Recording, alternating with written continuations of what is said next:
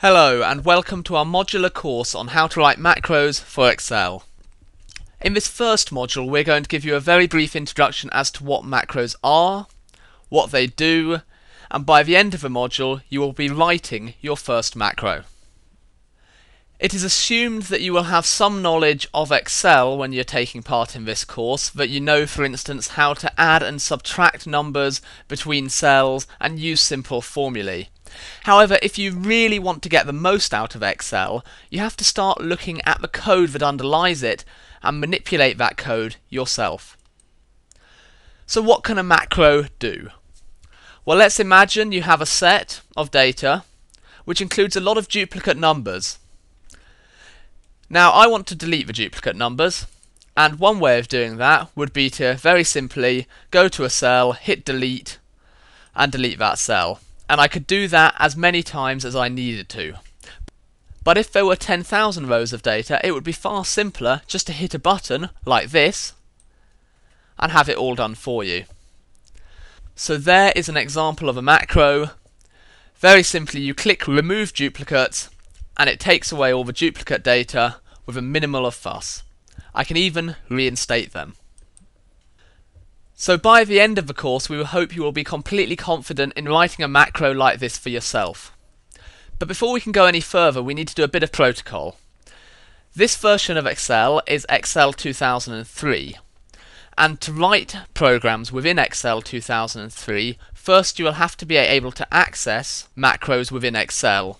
So the first thing to do is to go to the Tools menu, go to Macro, and select Security. If you want to be able to selectively run spreadsheets which contain macros, you should set your security level to medium. As you can see, is already the case on this machine. So once you've done that, click OK. Next, we want to identify where we can write all the code which we're going to learn. So again, it's under the Tools menu, under Macro, and then under Visual Basic Editor. You will note the keyboard shortcut is Alt plus F11. That works in all versions of Excel. So let's click on it now. The first thing you will see is a blank sheet in front of you. This is the area into which you would write code. One day, your code may look like this. If it looks a bit advanced at the moment, do not worry, we will learn all of the codes within here before the end of the course. Let's now look in more detail at this coding environment. On the left hand side you will see a project window and a properties window. If you do not see them, then under the View menu there's a Project Explorer and a Properties window which you can select in order to get those windows.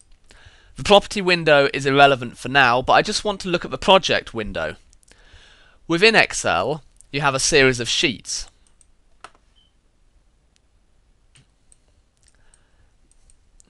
The region to which code applies may just be one of these sheets.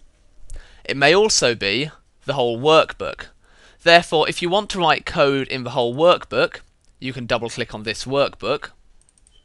And if you wish to write code just within a sheet, in this case we will write code in X2, which is the name you see in brackets, then you can double click on that sheet. Within each sheet of the working environment you are then free to write subroutines. Now these always adopt the same notation, and so if you want to write a macro you always have to start as follows. You write sub,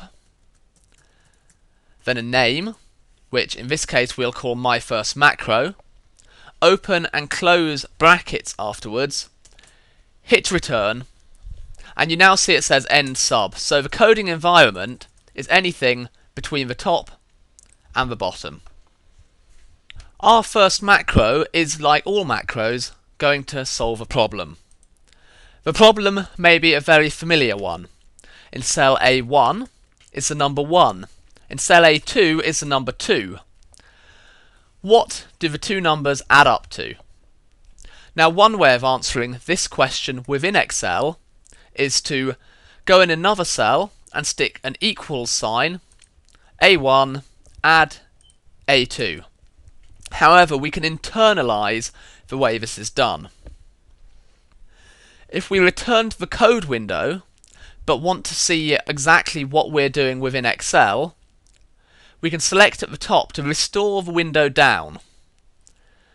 Play around with the size and make it so you can see your Excel spreadsheet as you write code.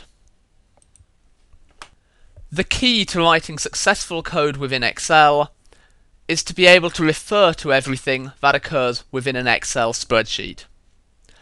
So the way you refer to cell A1 would be using the following notation. You write cells, then you open a bracket, and at the bottom now you see we're being guided, we're being told to put in a row index, and as it's the first row, the row index is 1. And also we're being prompted to put in a column index, which as A is the first column, is also equal to 1. Therefore cells 1, 1 would refer to cell A1. So in this case, we want to make sure that cell A3 equals cell A1 at cell A2.